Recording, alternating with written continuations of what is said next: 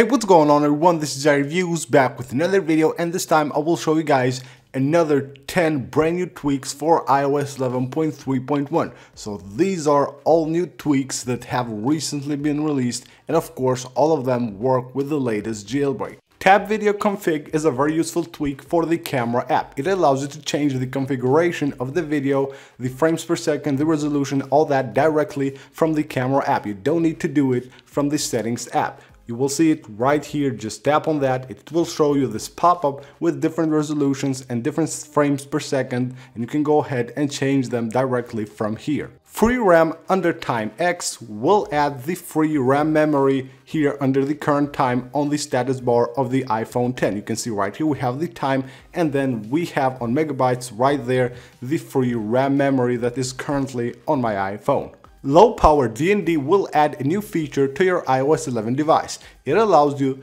to enable automatically the low power mode once you enable Do Not Disturb. So you can see right here, if I turn on Do Not Disturb, you can see it will automatically turn on low power mode as well. If I disable it, it will automatically also disable the low power mode. FastForwardTime is a tweak for the lock screen. You can see right here, what it does, it will actually add seconds to the clock on the lock screen. So pretty simple one, just if you want to have seconds on the clock on the lock screen, you can go ahead and install this tweak for free. Safi, this tweak will add a bunch of new features to the folders on iOS 11. As you can see right here, you can hide the title, you can change or completely remove the transparency of the background of the folders, and you have other options as well. Just go to settings, and here you have all the options that you can enable or disable, like you can hide the folder icon, folder title, dots, you can use a custom color for the folder background, all that cool stuff, and then of course respring the device for the changes to take effect.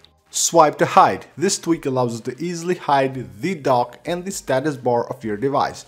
Hiding the dock is very easy. All you have to do is just swipe down on the dock just like this. You want to show it again, just swipe up again. On the status bar, you want to hide the status bar, you just swipe here on the left. You want to show it again, you just swipe on the right. As easy as that.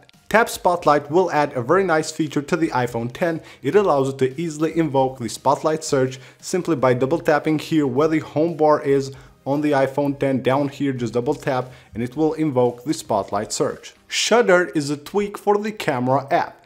It adds a bunch of new features to the camera app. Like for example, you can enable portrait lighting on the iPhone 7 Plus, or you can also enable live photos. You can hide thumbnail, clean bars, you can have clean bars right here. You can enable haptic feedback, disable portrait mode or square mode. Just go ahead and enable any of the switches for any of the features that you want enabled, and then you will have them on the stock camera app of your iOS 11 device. Classic dock for the iPhone 10 is a new tweak that will add this dock style from older devices to the iPhone 10. Normally this dock would be like with rounded corners. This tweak will change it. You can see the new style. It looks pretty awesome. I really like it. The tweak doesn't have any settings to configure. All you have to do is install it. Fleeting Switcher 11. This tweak allows you to customize the app switcher of your iOS 11 device. As you can see right here, you can go ahead and make the cards square. You can hide the icons as well as the labels